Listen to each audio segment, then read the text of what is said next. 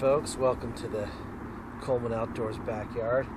As you can see, we got the Coleman cairn back here in the background. And if you haven't had a chance to see the Coleman cairn being constructed, check out the card right here. You'll see how that went up earlier this year. I'm out here in my backyard tonight because I want to have a little campfire, and even though I'm living in the city, you know, I got property enough. You can have a little fire ring and even have yourself a little fire in the backyard.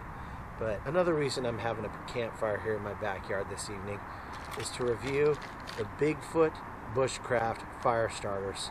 Now, I came back from the Grunt-Proof Games, sponsored by Grunt-Proof. If you have not been following me for a while, go check out his channel. Came back from a really cool event that had some sponsors, and one of those sponsors was Bigfoot Bushcraft. Quite a big bag here of these fire starters. I even had a chance to use them in the event, and I really like them. They have a very pleasant smell, actually. I'm not sure if it's peaches or strawberries or what, but they smell very pleasant. And it's basically just a piece of cotton. I'm going to go ahead and show you how to use them. I mean, it's a basic fire starter, but hey, any excuse to have a fire and also review great product. Here we go. Alright, so the basics of building a good fire is to have a good tinder, and essentially that's what this fire starter is. So you take your little fire starter here, mush it up in the games. I used a ferro rod. I'm going to use a match, so let's go.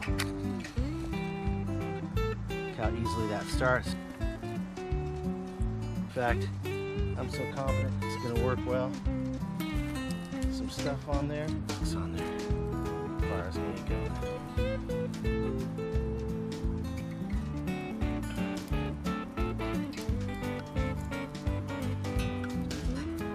Here in California, I'm at a bit of an advantage. This fires burn so well here. I'm right in the path of the smoke here.